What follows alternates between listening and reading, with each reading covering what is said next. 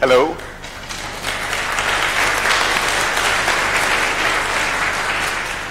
So, it's great because earlier we had presentations on performance, then we had a presentation of the future, and I'm going to talk to you a little bit about the future of performance.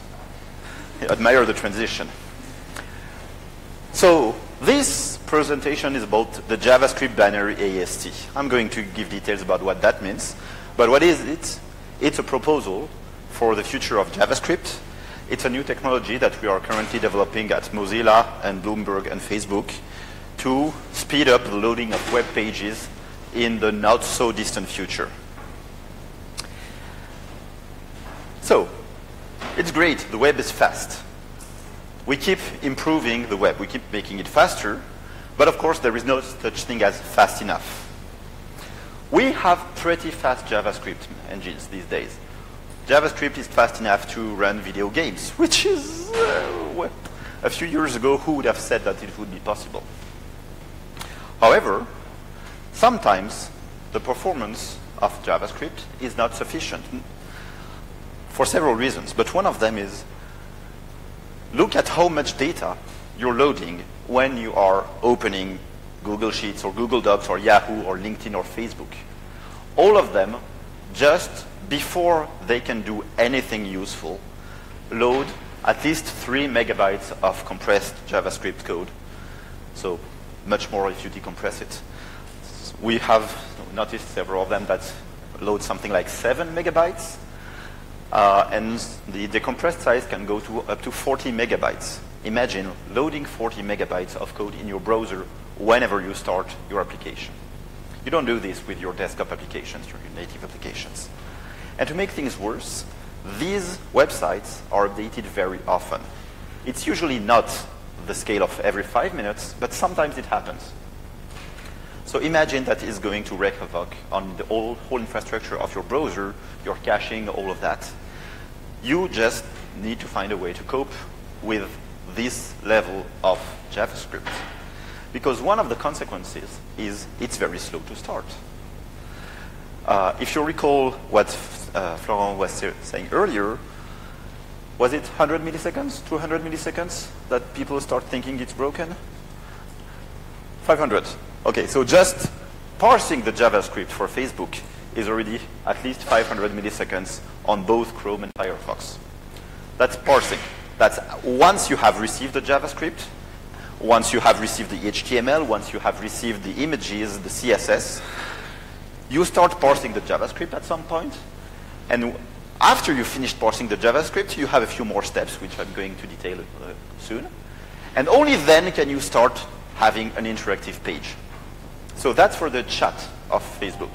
So this means that for the first few seconds, actually, of Facebook chat, you cannot do anything. So what's Facebook doing against this? They're doing what we are doing. They're trying to optimize stuff, and they're trying to use tricks to make it look faster.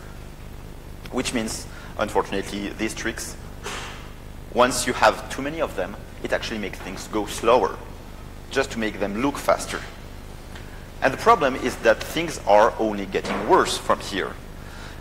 A few years ago, when you were writing JavaScript code for web application, you were hand-rolling and you had a few hundred, worst case, a few thousand lines of code. Nowadays, you're using Webpack to pack how many frameworks, how many modules, 40 modules, 70 modules, I mean, insane amounts of data. And there is no reason to stop that, because modules are good, frameworks are good, or at least when they're providing something useful, yes, use them. But the browser needs to be able to cope with that. Unfortunately, bring this a little bit more, and we have exactly the problem that was described earlier. It looks broken. So, I'm saying that loading JavaScript is becoming too slow because of the amount of JavaScript. Let's take a look at why loading JavaScript is too slow. Loading JavaScript is basically the same thing as loading other programming languages. It's a bit different because you're loading it from your browser, but still generally the same outline. You grab the source code, you decompress it because you typically receive it compressed. You typically need to then manipulate encodings, then you tokenize, I'll come back to that, and then you parse it, then you generate bytecode, then you finally start executing. All these steps are typically relatively simple in a programming language. Would that it were so simple for JavaScript? Because JavaScript is actually pretty complicated language. So let's start with the beginning. You are opening a web page. Let's assume you already loaded the HTML and anything that's going to load your JavaScript. Okay, now you can download the source code, your JavaScript source code. You can decompress it. This is the web, so any encoding is accepted, except you're not going to write an interpreter for every single encoding, so you typically need to convert your encoding to something that your JavaScript virtual machine can understand. That's already going to take some time and allocate some memory for people who are performance sensitive. Then you tokenize. I don't know how many of you are familiar with tokenization, but tokenization is one of the first steps you do when you're trying to interpret or compile a programming language. You take your source code above, and you convert it to a series of tokens. So this source code is function foo something. So the function here is translated to this token. Foo is translated to token that says it's an identifier. Then we have a left parenthesis. We have another identifier, right parenthesis, etc. That's how every single interpreter or compiler on Earth works. Problem is that not all of these interpreters or compilers are doing JavaScript, because JavaScript is not such a simple programming language. For instance, if I see for, what is for in JavaScript? It's typically a keyword, except sometimes it's not. You cannot have a variable called for, but you can have a field called for. So it doesn't know what token to use here. If it encounters a slash, the slash is a nightmare. What's a slash? Is it a division? Is it the start of a single line comment? Is it the start of a multi-line comment? Or is it a regexp? Good luck knowing that. The tokenizer has no way of knowing that. Oh, nice one too. Use strict. If it was any other string, it would be a string, except it's use strict. So it's actually not exactly a string. It's a directive. And a directive is going to change how the parser works. And there are more complicated things, such as strings themselves are pretty hard to parse or to tokenize because we want to be able to deal intelligently with every single language on Earth, and not all languages use the same bytes to represent the strings. And if we want to save memory, we want to be smart about this. But being smart about it means that we need to analyze every single string every time we encounter a string. This includes every time we encounter an identifier, which means things slower. So the answer to all of these questions is, it depends. In other words, yeah, tokenization is hard. You're going to see that guy again. The next step, once you have tokenized, is to parse. So that was what we have produced in the previous step. We have something that says it's a function, and then there is an identifier, so a name, foo, and more stuff. And then you want to produce something that basically looks like that. This is what the interpreter or the compiler is going to have in memory to do anything. To do security safety checks, security checks, to generate bytecode, to optimize your code, to reject the code because the features are not available, etc. So from this, it's going to deduce that we're declaring a function. It's not asynchronous. It's not a generator. Let's not talk about scope. It has a name called foo. It has arguments, so a single argument called x. And, okay, the body, I don't have enough space to put the body on that slide. nor on other sites. Be reassured. You will not have to read this data structure too often. Is it easy? I assure you. I'm pretty sure you already guessed the answer. No, it's not going to be easy. So let's look at this simple example. Can anyone tell me what the return of this function is going to be if I put true for this argument?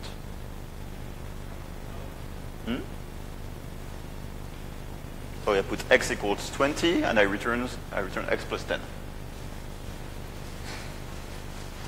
And the answer is, of course, it depends. Case 1, the one that you probably assumed you have when you looked at the source code because I had hidden the annoying part. Yeah, that's 20. Yeah, 10 plus 10 equals 20. So far, so good. Second case, I've added something in my comments here. I redeclared variable x after having returned it, but who cares? And suddenly, this function returns, oh, that's not a number.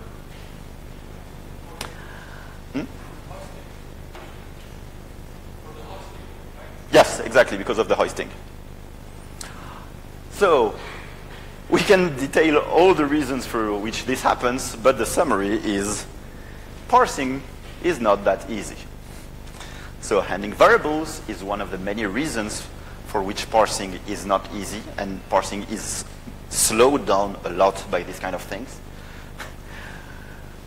If you're having fun with this, handling this in JavaScript, don't worry, the compiler or the interpreter is also having lots of fun trying to understand what the heck is that this.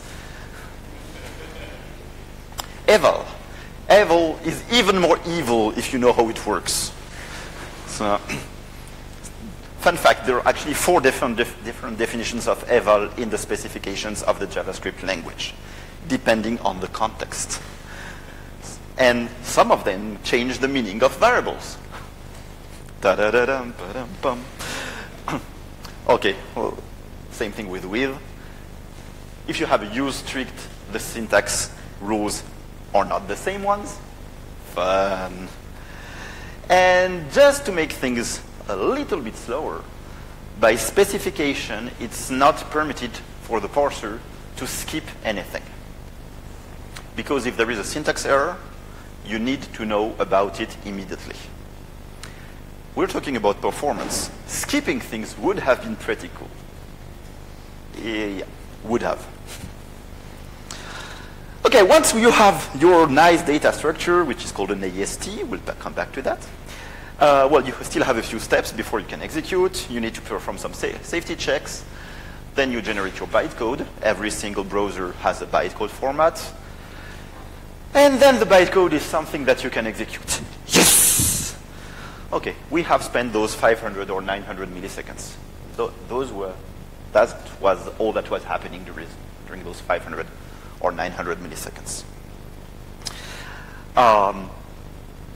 We'd like to make this faster. So we have all these steps. It would be nice if we could remove or parallelize or make faster some of them. Let's see how we can do that. People have tried things. Oh, I didn't put the obvious thing. People have tried to optimize the browser. Yes, we've been doing this for the past 20 years. We have done a pretty good job. I mean, we as a community have done a pretty good job. But again, sometimes it's not sufficient. So, what can we do to make things faster? We can make lazy parsers. So parsers that are going to try and be smart enough to sometimes skip things. Every single browser actually does that in practice. In practice, it actually is not that useful. Plus, it actually decreases the total performance. So it makes starting a little bit faster, and then it makes the total execution a bit slower. We have recently landed in Firefox, and I think Chrome has landed something similar recently, something called bytecode caching, which is extremely great. The second time you load the same JavaScript, you skip most of the steps I mentioned above. That's insanely cool. There are 2 cases in which it doesn't work. The first case is the first time you connect to a website, because you haven't loaded that JS yet.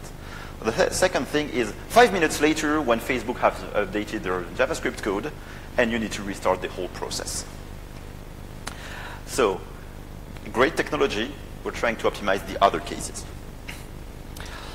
People on the development, on the JS dev team, the JF dev, sorry, side, have tried to optimize things, of course.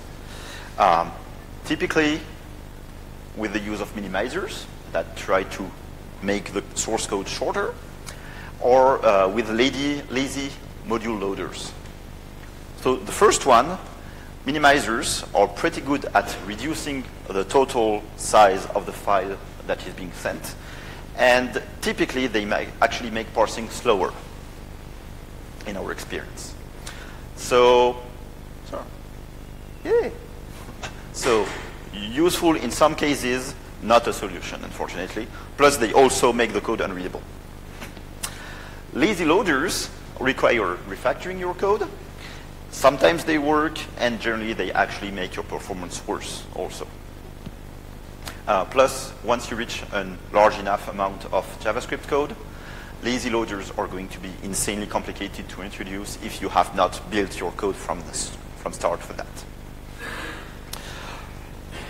People have also tried to improve browsers by providing new technologies in the browser that developers can use to make faster stuff.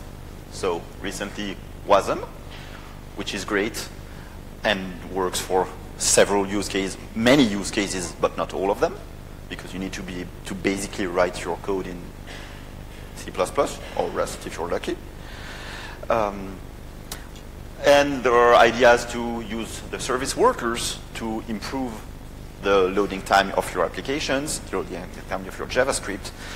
Of course, you're going to spend your time, if you're trying to use this for a website that's updated every 5 minutes, you're going to spend your time downloading updates and compiling your updates and preparing your updates for execution, which is going to be pretty much as good for the planet as Bitcoin. Not the best solution. Oh, and people are, of course, doing native apps, because sometimes if you want to make things start faster, sometimes the native app is the solution. Our objective here is to provide something that doesn't need you to refactor, doesn't need you to use a native app, and just works. So it's called the JavaScript Binary AST. It's a proposal for the JavaScript language. Basically, it's a new file format. Oh yes, we've been working on this. So it's Mozilla, Bloomberg, and Facebook. So it's a new file format. Instead of .js files, you're going to send .binjs files, which are much faster to parse, which are pretty much equivalent. They're not uglified. It's not a bytecode. It's not a new version of WebAssembly. It's not a competition of WebAssembly. It's your usual JavaScript, just in a different format. So, if you recall, I told you would not have to read it many times, but I never said that you would never read it again. So this is our function declaration. So this data structure is what we call an AST, an abstract syntax tree. So it's a tree. It represents the syntax, and it's kind of abstract. We can store it efficiently. We can store it just as this sequence of numbers plus the definition of the string foo above. I skipped a few things. Plus, we can compress it afterwards. The whole point of that, well, there are several points. Remember the long lists we had earlier? Well, we can make it shorter. Still need to download, but then we can tokenize, parse, and check things in a much more efficient way. If we have a good binary format, we can actually skip things, and with a few changes to the specification, but if you have the right specification, we can skip things and only read what we need, only tokenize what we need, only parse what we need, only check what we need. Then we generate the bytecode and we execute. Many things are faster. Hopefully the file is smaller. We haven't reached that stage yet. We can start all the operations much faster. We don't need to perform as many operations before we start. Tokenization which had to guess whether for was a keyword or an identifier or a name, becomes absolutely trivial. And the format is what we call the proof-carrying format, which basically means that checking that things are basically safe is much, much, much faster than it used to be. Again, we only parse and check and tokenize the code we execute, which makes it much faster for startup. And we do this without loss of performance by opposition to what happened before. We also need to parse all names, all strings, all variables, etc. only once. And we're pretty sure that we can parallelize this much better for modern architectures. So I believe we have a little bit of time for a demo. Thank you. So I've taken the source code of jQuery. So this is jQuery. You don't care. You don't need to read it. It's just jQuery. We compress it above. I don't know if you can read the size, but we divided the size by about 6, more or less. We can do better, but that's what we have for the moment. Then we can decompress it back, which is actually a bit slower than it should be, but we've not optimized that part yet. And this is the result, which should be more readable in my editor. So things to remember is, okay, we have lost comments, and that's basically the only thing we have lost. And so variable names are here. Layout is a bit different, but it's still understandable. And yeah, so we have a process that we can reverse, so it's a compression format. And that process, that version, in the binary version, is much, much faster to load. Last year, we wrote a full proof of concept, well, full minus security. We had not implemented security for that test. It was just a proof of concept, just running on my computer. I didn't care about security because I was the only one using that format anyway. I'm not going to give hard numbers on the speedup, but okay, we had insane speedups with that version. And the file format was really much smaller than minimized plus gzipped plus. So we put that into the standardization track. And right now, we are currently writing a third prototype, which has the security. The security, again, is easier and faster to check with JavaScript. The source code of this parser is easier to check than the existing parser that is part of Firefox or any competitor. So it's actually harder to make security errors in the parser. It's never impossible, but it's harder. Okay, we're not finished yet. But anyway, it's on the process to being finished and standardized. Our hope is that we'll be able to ship a version for opt-in testers during this summer and try it with a number of large vendors. If you want to help. And thank you for listening.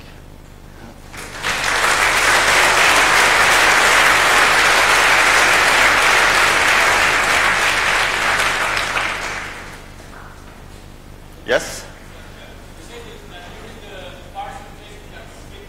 Yes. Yes.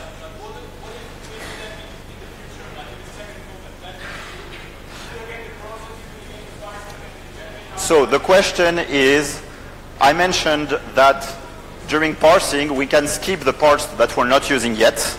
And the question is, do we need to parse them later? Yeah, of course, the answer is, yes, we parse them later, but we only need to reparse the part that we're using. We can parse one function at a time. We can say, hey, let's start at this offset until that offset, and just parse that part, which is something that's not possible with text JavaScript.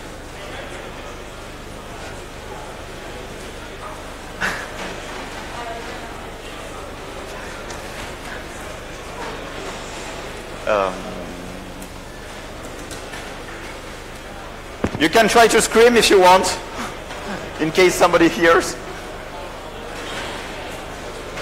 Okay, does anyone have a question? Who's closer? You can also have questions here Yes. outside of the room. It will be quieter. Apparently, I went a bit over time, so if you have questions, do not hesitate to ask them afterwards. Thank you for listening.